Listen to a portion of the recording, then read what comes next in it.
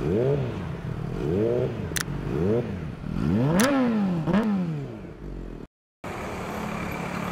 tayo na.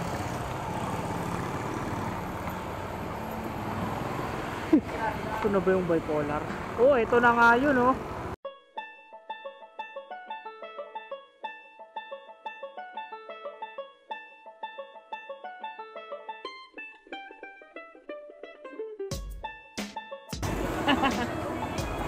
Bipolar Garden Cafe.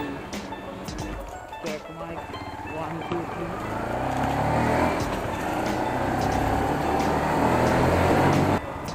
Patay sa Garden Villas. Pangit kasi lumabas-labas ngayon sa highway dahil traffic. Kumain pang oras traffic.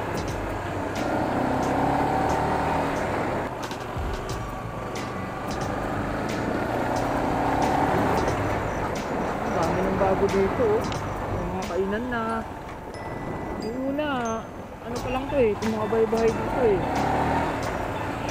hindi pa nakatayo halos eh. Dito pa kami nagja-jogging sa gilid. Ayun, no? Ayun, nakatira sa Garden Villas. Mga taga Santa Rosa, no? Mga tropa ko na dito nakatira. Shoutout sa inyo mga tropa, no?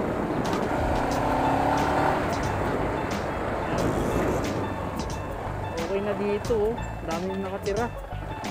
Aso, tingnan mo yung parking. Palabas. Ganda ng bahay, oh. Ngayon lang napadpad ang inyong lingkod, si Mo TorJack. Dito talaga na to, ngayon lang ulit. Matagal din ako nagja-jogging dito eh. Maga, ito yung routine ko dati dito. Jogging mode din. Ayun, bihira na kasi napalayo tayo eh. Saka dito ngayon masyadong maano na, hindi na siguro maganda pag joggingan ko dito, hindi kagaya ng dati yung bagong ikot lang tayo, dito tayo papasok dyan. Yung bagong tayo to,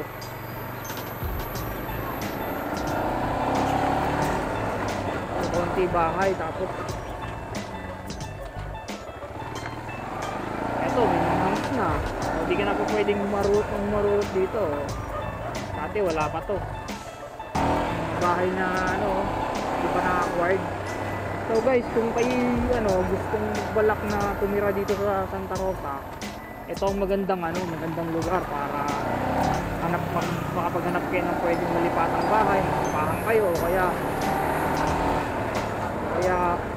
bumili kayo ng property nyo, meron na dito, may naka-ready na. Perfect area of area mapaglilipatan nyo. Okay dito guys, hindi masyadong binabaha, no? So binablog ko ngayon yung Garden Villas, no? Okay, dito ako dati namamasyal eh.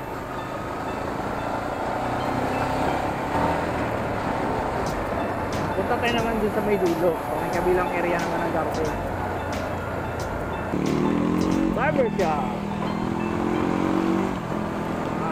Negosyo na dito. Ito naman yung papuntang pagkapalabas ka na ng Garden Villas. Main road ko dito.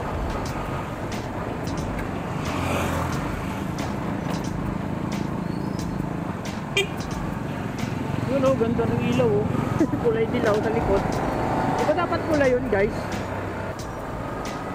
Dito marami nagja-jogging eh. Marami nagja-jogging dito. Yung area na to dito nakakamiss din. Karwas pa dito. Dati wala yan. Ikot lang tayo kasi nagsa-sound check naman tayo. So samahan na rin natin ng mga vlog something. Para naman hindi masayang yung ating sound check na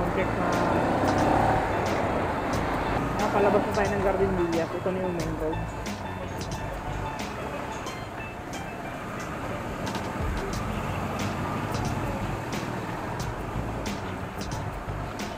Sino kayo naka bipolar na yun?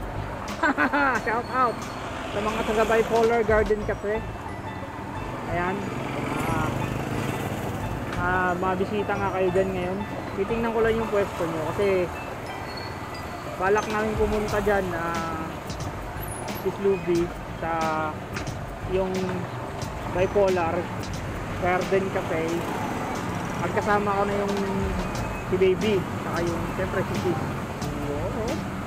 Ayan, bayan ng Santa Rosa. Ngayon lang ulit tayo makapadpa dito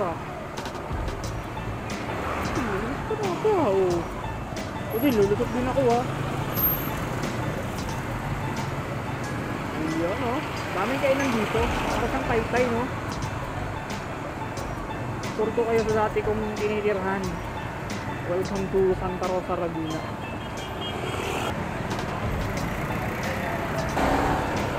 Plaza ng Santa Rosa. Ito na ginagawa mo guys. Pupunta tayo ng Bipolar Garden Cafe. Sa mga taga Santa Rosa, bisitahin nyo naman tong Bipolar Garden Cafe. Cafe Bipolar Garden Cafe. Bisitahin nyo naman. Masarap ang luto nila dito kasi chef sa barko yung may-ari niyan, mga brad. Oo, chef sa barko. Matitikman nyo dito yung pinakamasarap na ramen. Pag natikman nyo, para kayong pumunta ng Japan. Sarap yung ramen nila dito sa Bipolar Garden Cafe. Bipolar Garden Cafe. Saan kayo? Saan yung Bipolar dito? Bipolar Garden Cafe. Bukang hindi ko nadaanan Bipolar wala na. One way pa naman dito. Kaliko na nga. Parang lumagpas tayo Bipolar Garden Cafe. Liliko tayo. Isang iwas pa. Lumagpas. Ayan bawal kang dumiretso. May nakatenggang dito. May nakatenggang enforcer. Pag dumiretso ka, huli ka. Eto guys, ito yung community hospital dito. Dito ang Santa Rosa Community Hospital. Kung saan, maraming issue to dito Maraming issue to dito, ayan. Santa Rosa. Maraming issue dyan. Ako po. Hindi ko na lang magbanggit, pero pag nasa Santa Rosa forum kayo, maraming nagre-reklamo sa inyo, mga taga Santa Rosa City Community Hospital. Maraming nagre-reklamo sa inyo, sa inyong serbisyo. Sana po, magawan po ng aksyon ng ating mahal na mayor yung about dyan sa community hospital na po na yan. Ito tayo. Malengke ng Santa Rosa.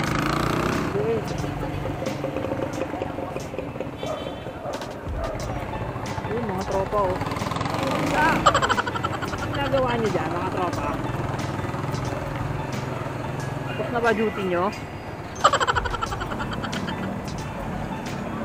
Handahan lang tayo, hindi ko nakita yung Bipolar. Ayun.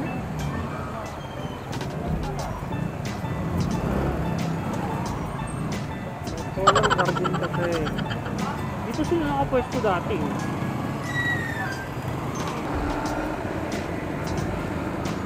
Hindi natin nakita,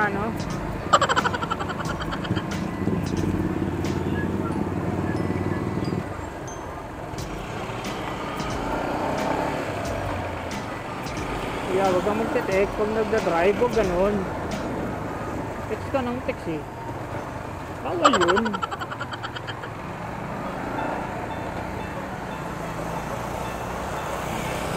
Text ka ng text pag nabunggo ka dyan, sisisihin mo yung nakabunggo sa'yo kasi text ka ng text.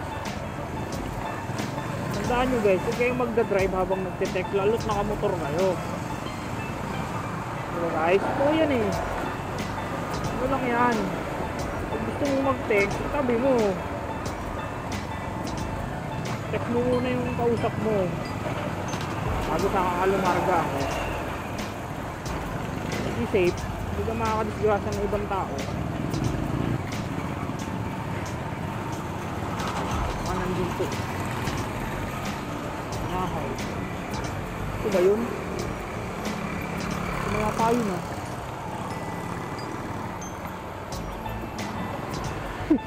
Ito na ba yung bipolar? Oh, ito na nga yun, oh.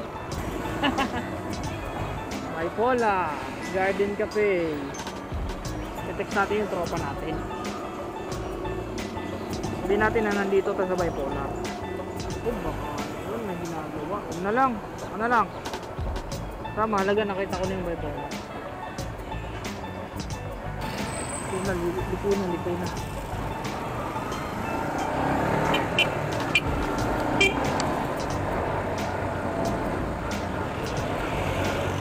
So, congratulations nga pala dun sa aking tropa na kinasal kanina dito sa Santa Rosa kay Kenneth and Raylin. Ayan. Congratulations sa inyo mga tropa. Itong tropa kasi yan, kaya tropa ang tawagan namin. So guys, nakita ko na yung bipolar, no? Kung hindi pa kumanan, hindi ko makikita. Text ko sana yung tropa ko dun sa bipolar, kaso mukhang busy ngayon yun eh. So maybe na lang next time. Basta mahalaga nakita ko yung bipolar na sinasabi. Bipolar Garden Cafe. Maliit lang siya pero masarap ang pagkain. Until next time guys.